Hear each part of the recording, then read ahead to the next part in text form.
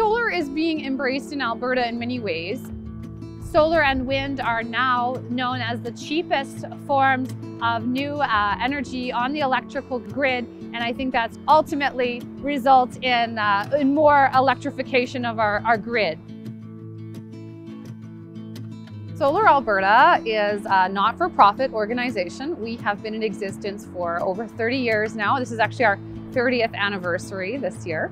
And we serve two primary functions. One is to educate the public about solar and renewables in general and energy efficiency.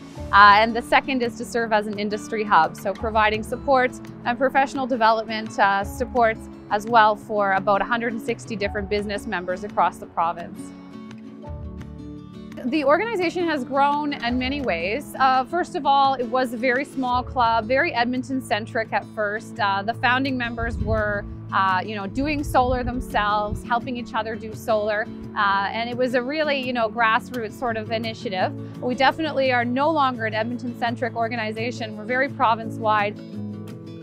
When it comes to our partners, we are very, very fortunate to be well supported by NATE. NATE has hosted many of our trade shows over the years. They often provide us free space for our workshops, which enables us to run free programming for the public. They have been very involved as well as we've moved online. We've been trying to get creative and find new ways to continue working together. In Alberta, there's a lot of unknown still for the general public about solar, and so Solar Alberta is really important because they bring a lot of education to the table for the general public, but they also are elevating both the discourse and the training for solar professionals with a lot of different courses, and that helps us increase the amount of solar adoption at the residential level, at the commercial level, and also at the industrial level. Anybody at all is free to become a member of Solar Alberta. We have about 350 members right now, and it's equally split between individuals and businesses. We run a number of webinars. In the past, they were in-person seminars, but we have obviously moved online. And those are open to everybody, and they're free of charge. In the fall, we also offer professional courses, which are paid courses.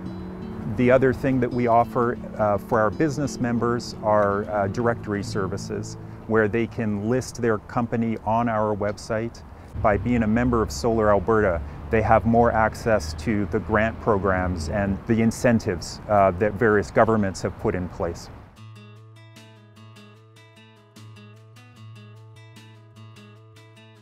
I was part of the sustainability team for Riverdale, and we had committed to going carbon neutral back in 2005. And so we had solar aspirations, and that's when I reached out to Solar Alberta for help. They hooked us up with our installer, and they helped us pick suitable locations. I think we picked 3 and then let the community engage and figure out where they would most like to see it. We picked this particular location because it's a spot where we had seen people stage weddings, and so we thought it would be a nice gathering spot, and it has totally proven to be just that. Like, bands have concerts underneath the solar gazebo, and so it really has turned out to be a shade structure that pays for itself by generating electricity for the league. So we're now with a retailer, and because of the way they compensate us for our electricity, the league's making extra money every year for additional programming. Welcome to Solar Alberta's multilingual Solar 101 workshop series. For the year to come, Solar Alberta has a lot of big plans. In particular, we're planning to roll out Solar 101 workshops in languages other than English. We're really excited to be offering that for the first time ever. So that's a big step forward for us to expand our reach into new demographics and make sure that all Albertans, regardless of what language they feel most comfortable learning in, are able to participate and learn more about solar in Alberta.